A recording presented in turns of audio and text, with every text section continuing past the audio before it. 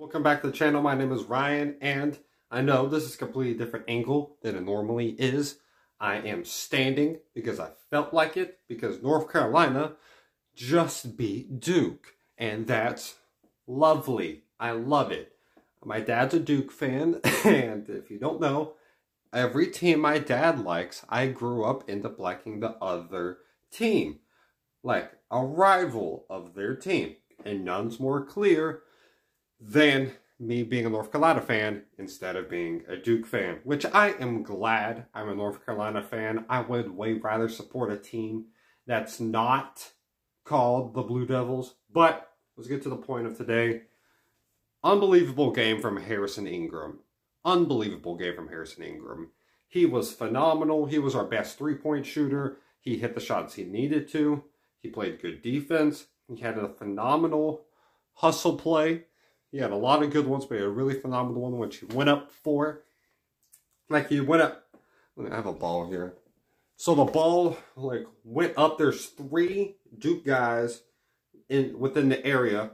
And then Harrison Ingram, the ball kind of knocks it. He dives on the ground, knocks it. Oh, he knocks it down, dives on the ball, gets it. Wow. On the ground, throws it far, so our guy can get it. I think Elliott could get it. And then Elliott to the corner to Ryan, and then Ryan hit the three. Phenomenal job, and good shot there by Ryan. What North Carolina did throughout the game was a lot. We ran the break very well. Whenever we get turnovers, whenever we force turnovers, I think we forced about 10 or 11 turnovers. That was great, because we're one of the better in transition teams in the country. Or with RJ Davis, he's the main guy leading the break and all that. If you don't know, he's a 4-year starter on the team. I mean, not 4-year starter. He's a 4-year player who's been a starter, I think, for 3 years. So, he's a great player. Great player. So whenever we can get him going down the court, when we get all these guards going down the court, and we got guys like Ingram who can be great going down the court, be able to finish, or if the guards want to try to finish, they can. All that. It just leads to a lot of good things. We didn't turn over the ball a lot, which that was a nice thing to do. Something that was a nice little change than what happened to Georgia Tech's game. Looked a lot better in this one. Again, I mentioned RJ Davis. Didn't do a whole lot scoring-wise until later in the second half. But whenever you score, whenever he had the score, he did. He made 2 big threes. One of them kind of just put everything away, put it back to a 13-point game. That was big. Andrew Bacot, 20-point double-double. Phenomenal stuff there. Yeah, well, it seemed like I think there were 3 times that Filipowski fell because of just how much Bacot was just posting him up and just backing him in.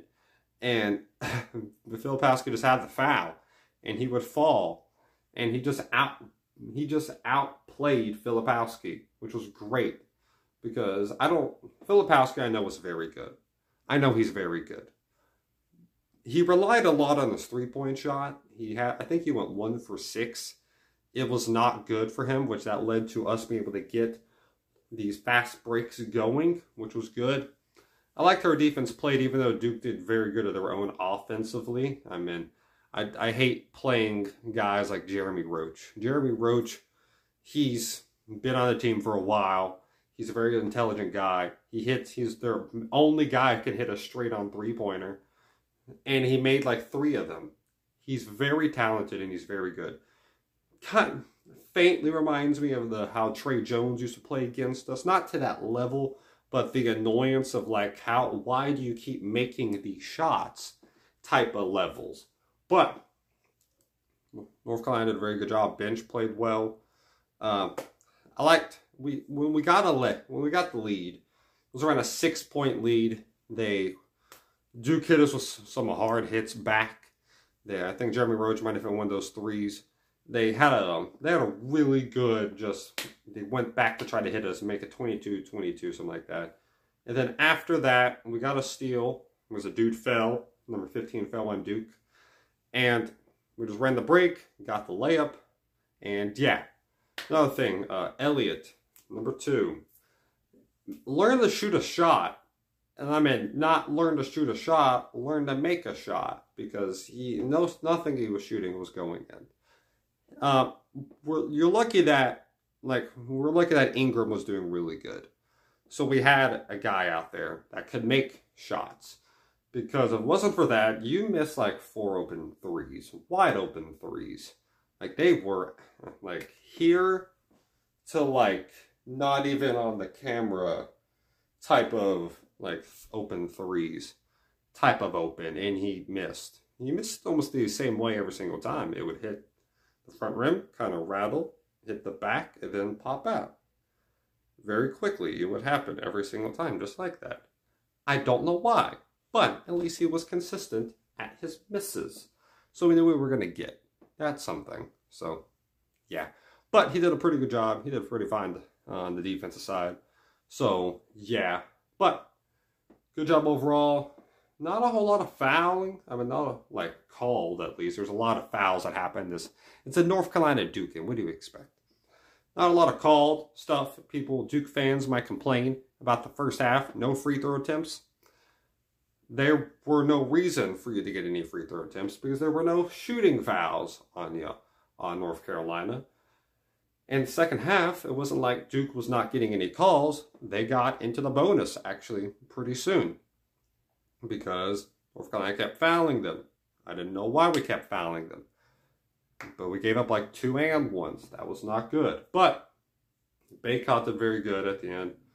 He should be, he was like getting checked by the trainer, but that was not much. That was on the first half, so he ended up being able to play the full game, which was good. And yeah, go Carolina. Go North Carolina. I know we had a tough loss to Georgia Tech. That's not good. It was a one-loss game. It was a one loss. It was a 1-point loss. I mean, I get it. Every team has a game that they just lose to a bad team or a team that they should not lose to. It's on the road. It's a middle of the week game. It happens to Purdue. It happens to Duke. It happens. I think it happened to UConn at one point, even though UConn's phenomenal. I watched them play against St. John's, and it looked like one of those games, like, okay, maybe a Rick Pitino-led team can keep it close. And they did for 30 minutes. But then the last 10, UConn just took it away. And it was the inconsistencies within St. John's, fouling and bad turnovers, the basic stuff that a good team will exploit, which this is actually a great team at UConn. But North Carolina, you couldn't ask for a better bounce back game. Could not ask for a better bounce back game. Good job, North Carolina. Let's go. Let's get higher in the rankings. Kansas beat the crap out of Houston. Even though Kansas had 17 turnovers, they shot almost 70% from the field. That was ridiculous. They beat them like 16. Tennessee at this point, when I'm recording this, is whooping the crap out of Kentucky. They're up by like 10 or 12 points in the first half easily. So, yeah, hopefully Tennessee can win that one. And yeah, that's my opinion. That's my reaction. I'm happy about how we played. I like the effort and everything. Let's beat them next time we play, too. So we can beat them twice in this season, actually. That's great. That'd be great to actually beat them twice in this year.